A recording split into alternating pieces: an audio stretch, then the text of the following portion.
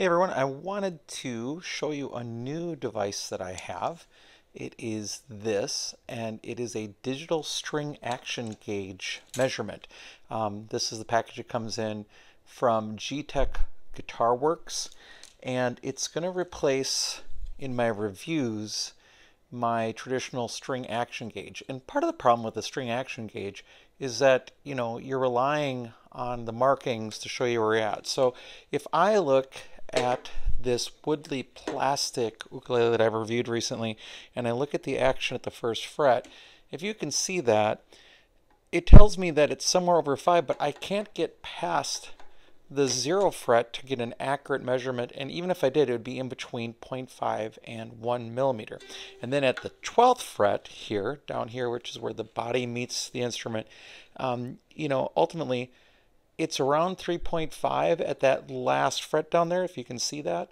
But what is it exactly? How can you really tell? So this device here is going to let me get a much closer measurement on those sort of things. So let me show you how this works if I can get it right.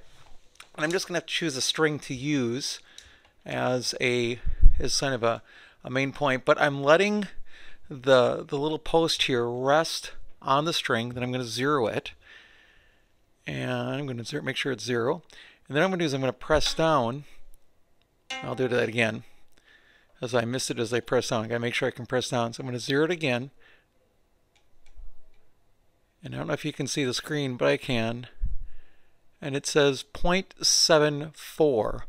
So going from 0, I can press down to now it's 0.75. So the action at the first fret is 0.75 millimeters, not just greater than 0.5. And then if I go to the 12th fret here, and again, I'm measuring off the C because it's the thickest string for me to be able to do, and then I'll have a standard string to use.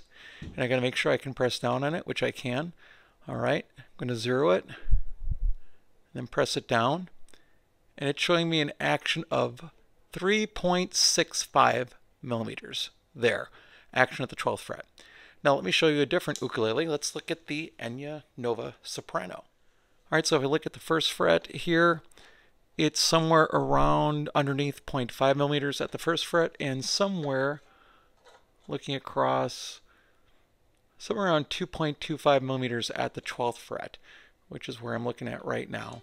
So let's see what it says with the digital gauge instead, going for more accuracy. And again, if you can't read it, I'm sorry, but I'm kind of going at the angle that I have to do to read it and record at the same time here. So I zero it out, and it says 0, 0, 0 right there. Press down.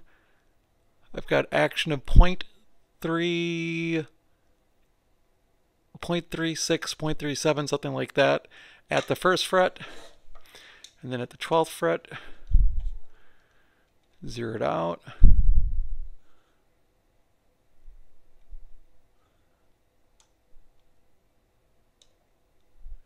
Action is 2.44 millimeters at the 12th fret.